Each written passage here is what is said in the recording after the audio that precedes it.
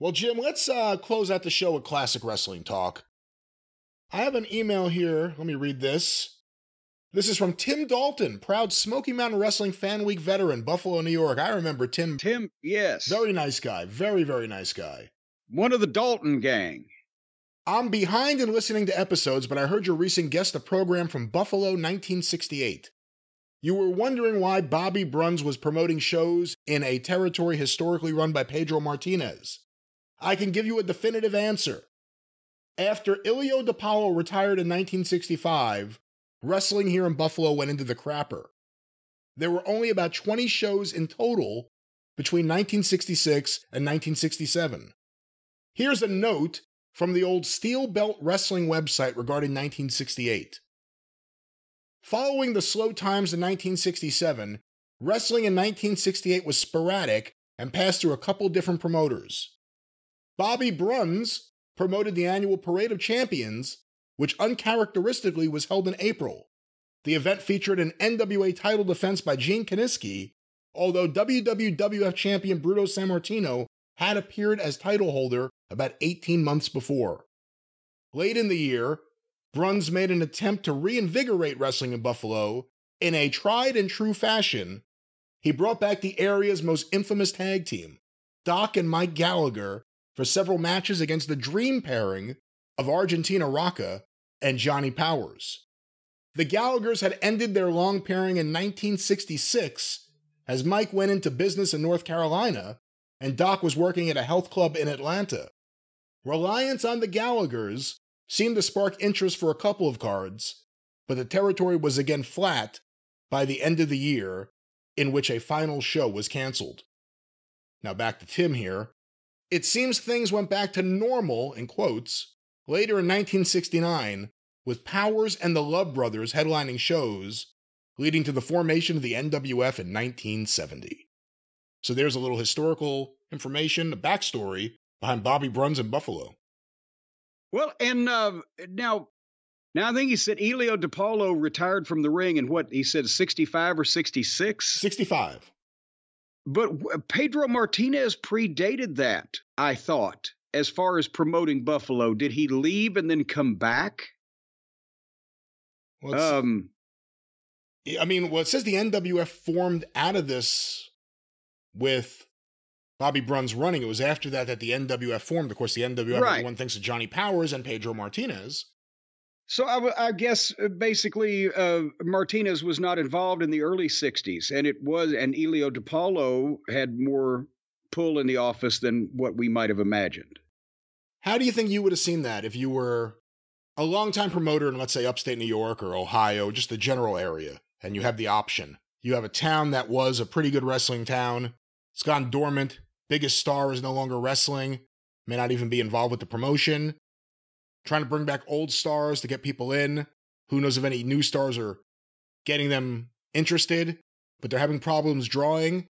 What stops a town from becoming dormant? What causes a promoter to go in there and try again, and how scary a proposition is that? Well, any time in the territory days that a town or towns linked together in the same general area stopped running for whatever reason, became dark, everybody wanted to open them up. But you needed to be able to get television. You also needed to be access to a crew of guys. And it sounds like instead of trying to affiliate himself necessarily full-fledged with the WWF or even the territory, if I'm doing my geography right in my head, the Sheik's Detroit territory, Detroit and Ohio, and that part would be somewhat adjacent where guys could be sent, but he didn't try to do that. He tried to bring in some of his old friends, the Gallaghers. They were, one of the top tag teams in the history of that area.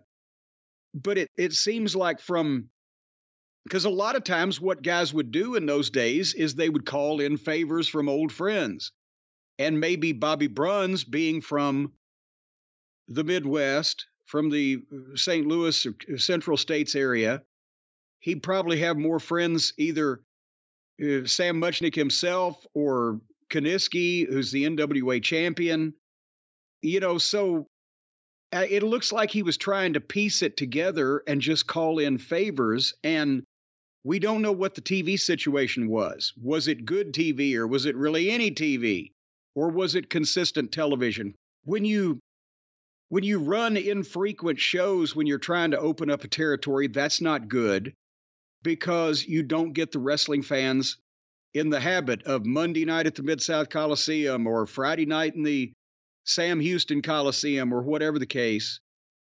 And as Christine Jarrett used to say, wrestling fans are creatures of habit.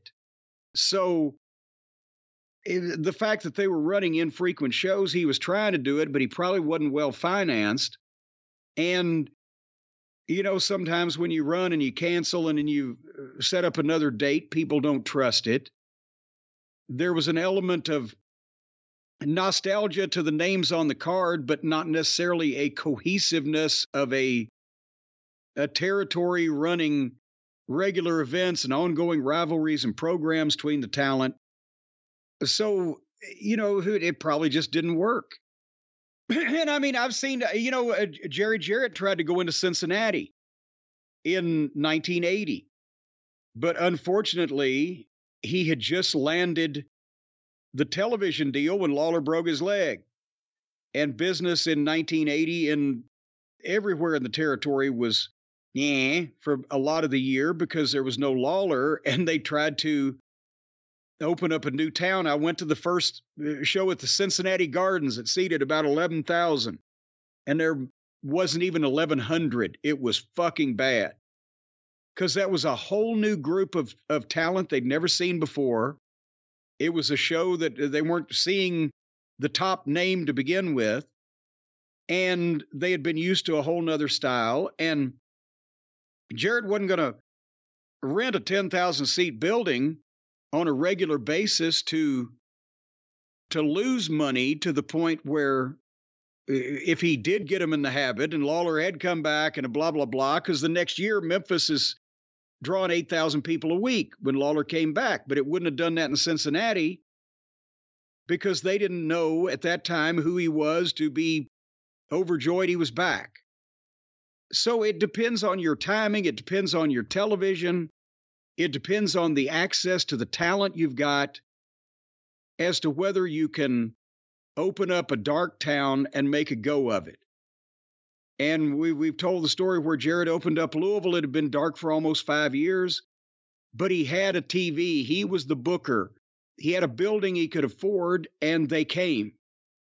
And he made nothing but money in Louisville for 20-something years. But he couldn't do it in Cincinnati because the timing wasn't right, and the TV wasn't strong enough, and the building was too big. And some of that could have come into play in Buffalo as well. It just, you've seen throughout history promoters that are successful in one particular area try to annex another area or go to another place, and it doesn't work at all. It's not because they couldn't do it or even that they had bad talent, but sometimes it's the TV, sometimes it's the building, or sometimes it's just how burnt the town was that caused it to go dark to begin with. And they might remember that fucking wrestling. We don't want to see any more of that shit. Or it could be, oh God, wrestling, we haven't had that in ages. It just depends.